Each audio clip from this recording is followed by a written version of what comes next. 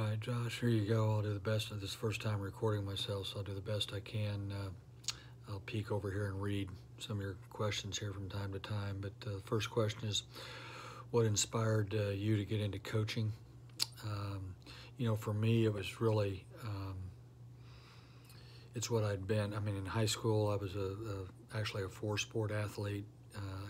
Football wasn't even my favorite sport. Whatever sport I happened to be in at the time was my favorite, so I just went from football to basketball to track to baseball and enjoyed them all and had good experiences. Had great experiences out of all of them. And when I came here to then Northeast Missouri State in '76, continued obviously in football and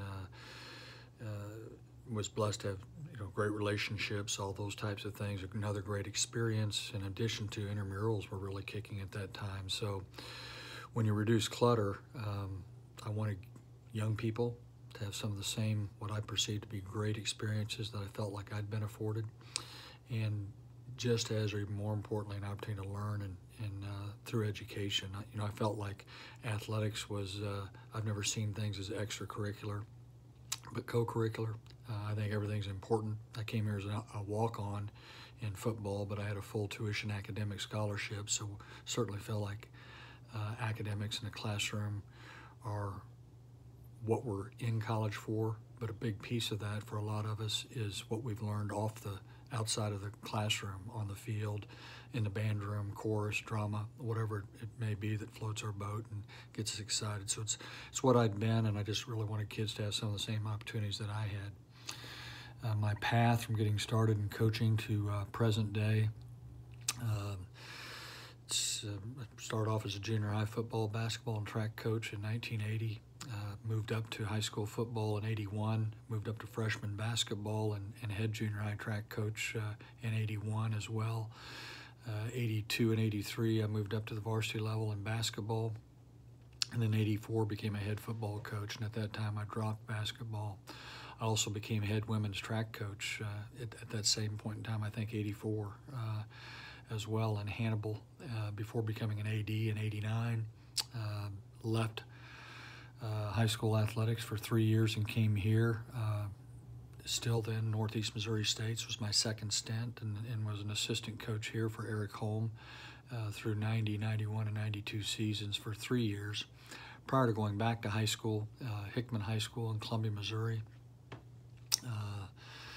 Had a great experience, spent 14, 15 years there with my family, raised our children there, and retired from public ed in 2006 with 25 years in Missouri public education, and went over to University of Central Missouri, a rival at that time with Coach Willie Fritz, who'd befriended me and is now the head coach at Tulane. So he's went on to do great things and certainly move up the ladder from a coaching perspective, but called his defense and worked with Willie for 3 years before having an opportunity to come home here in 2010 as a head football coach.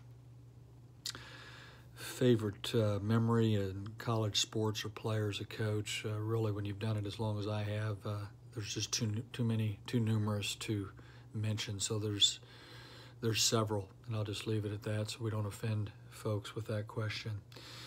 And what one lesson sticks out from my time in coaching thus far? As I'm taping this, I'm beginning my 41st year in coaching, in education, my 16th here at the NCAA Division II level. So the thing that strikes me, the biggest lesson would be how quickly it's went, how quick 40 years can go. And for young people, people of all ages, you think you don't really purchase that till you're sitting at 62 years old, and certainly you've got more sand in the bottom of an hourglass from a career standpoint than you have in the upper half. So it goes very, very quickly. The time doesn't wait on any of us. It just keeps marching on. So that's the biggest lesson that I've taken through my career.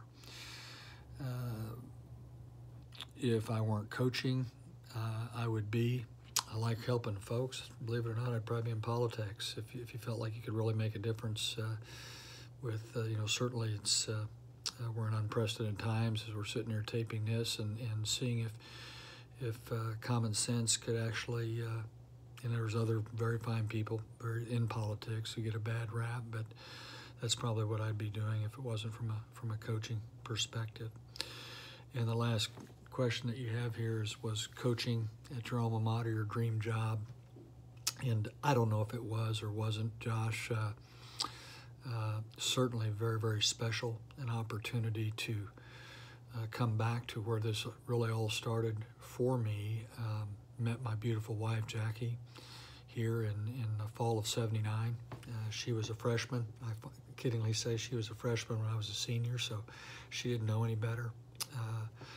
As we're taping this in Pershing Building, Grimm Hall sits about 40 yards from me, and in my dorm room in '76 with college roommate Greg Williams and suite mates Steve Rampy and Pete Grathwall, all male athletes at that time, were in Grimm Hall in the fall of '76. So certainly it's been very, very special to come back to a place that certainly afforded me and gave me the opportunity to get a start, get those early jobs, and have a career, what I'd like to think has been impact, most of it positive, through the kids through the years. So hope that does it.